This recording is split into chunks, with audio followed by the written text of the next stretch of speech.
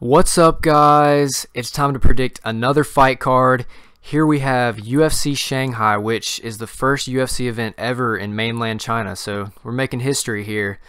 This is definitely not a casual fans card, and I don't really expect a lot of people to watch this, especially here in the States.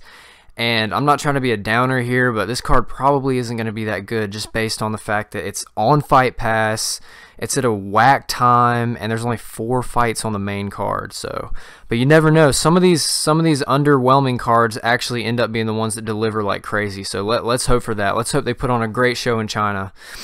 But before I get into these predictions, like always, it's time to review my predictions from last night's card, and let's get into that right now.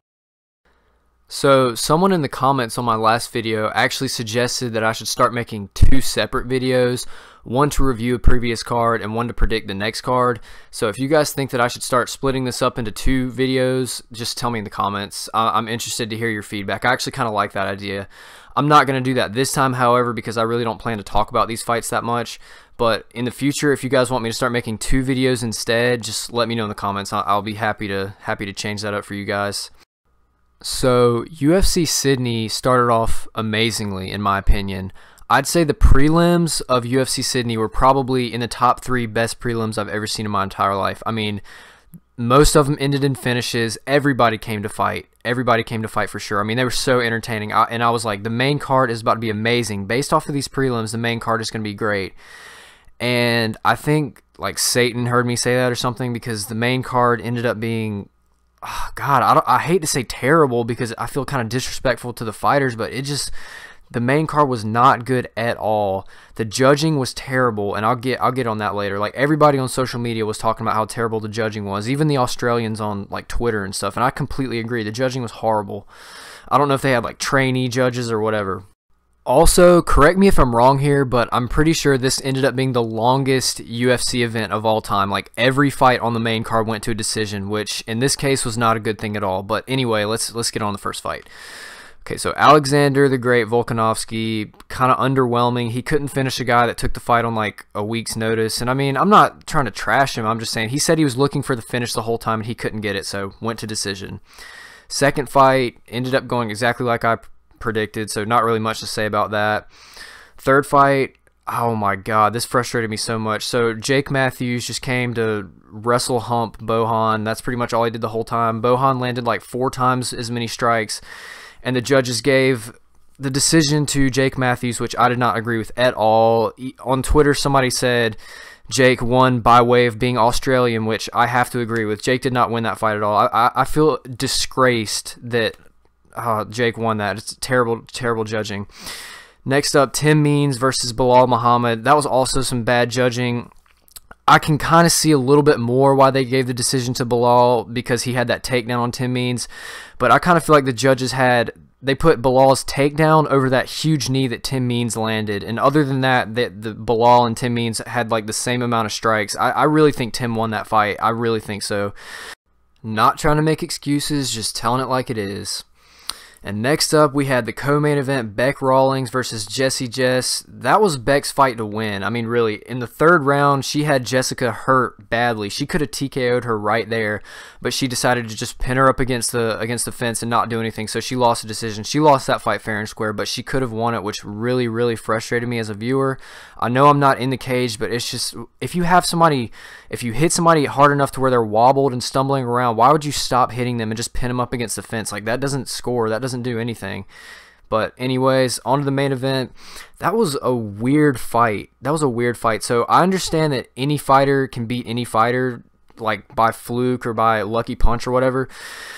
But Fabricio really did not. Either Marcin is a lot better than I thought he was, or Fabricio was not doing good in that fight. He got hurt in the 5th round. He won a landslide decision, but he got hurt in the 5th round. I don't know. Wasn't expecting that to go the distance. But anyways, that was my quick little review of UFC Sydney, and now let's get into these UFC Shanghai predictions. For the first fight on the main card, we have Muslim, the King of Kung Fu Salikhov versus Alex, the Dominican Nightmare Garcia.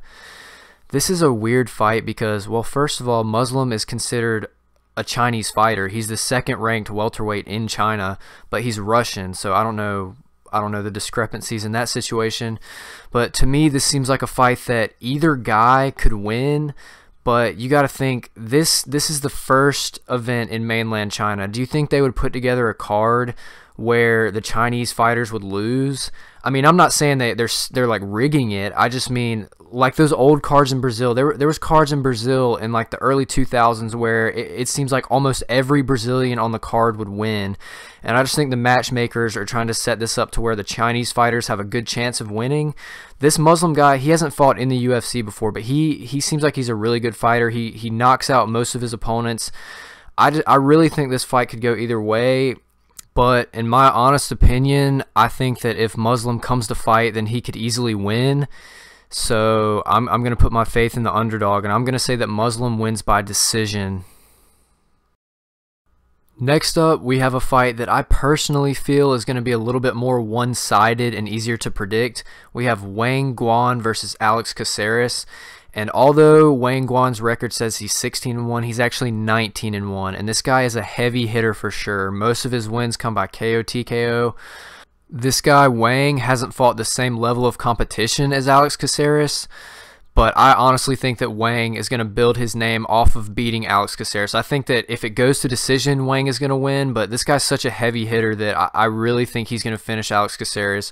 So my prediction for this fight is that Mr. Wang Guan finishes Alex Caceres by knockout in the 3rd round.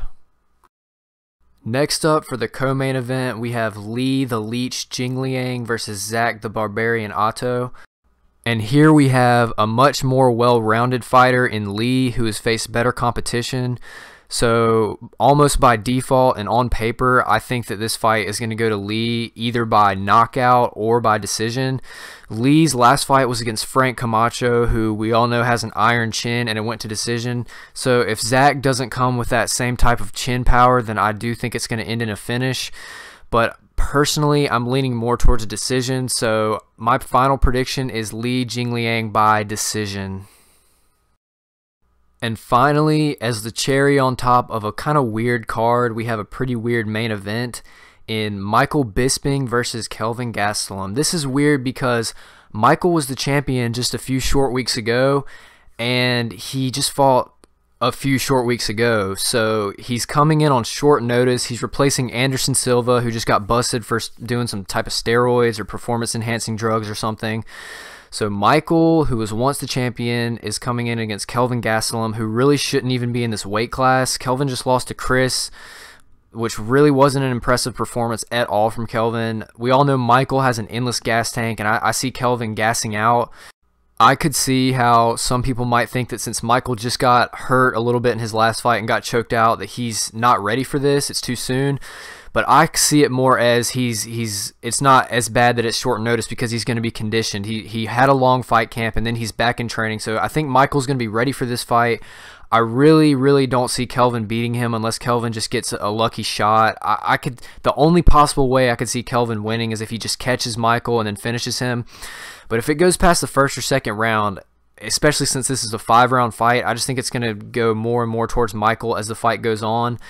So I think Michael's going to win by decision. I really think Kelvin, the only reason he stayed in this weight class was so he could fight Anderson Silva. I think he would have beaten Anderson Silva, but this man needs to go back to welterweight. I know it's hard for him to make the weight, but he's just not going to have that same kind of success if he stays in middleweight. So my final prediction is Michael Bisping by decision. Just has too much cardio. I think he's just going to wear out Kelvin. So yeah, Michael by decision. That's going to be it for these predictions, guys. I'm really not sure how many of you guys are actually going to watch this fight or even care about it. But if you do, this video was for you. I hope you enjoyed the new audio quality because I finally got a mic and I'm not just talking into my computer. So I think the audio quality is a good significant amount better. So you guys can tell me how you feel about it in the comments. You know, in fact, tell me anything, any type of feedback. I'm happy to hear, whether it's negative feedback or positive feedback. I'd love to hear about it in the comments. And guys, don't forget to tell me if I should make 2 separate videos instead of having a review and predictions in the same video. Like, if that's annoying for you guys, make sure to tell me. If you want me to change it, or if you don't want me to change it, tell me in the comments. Well, anyways, guys, thanks again for watching. I'm going to keep making videos as long as you care about my opinions and care about what I have to say.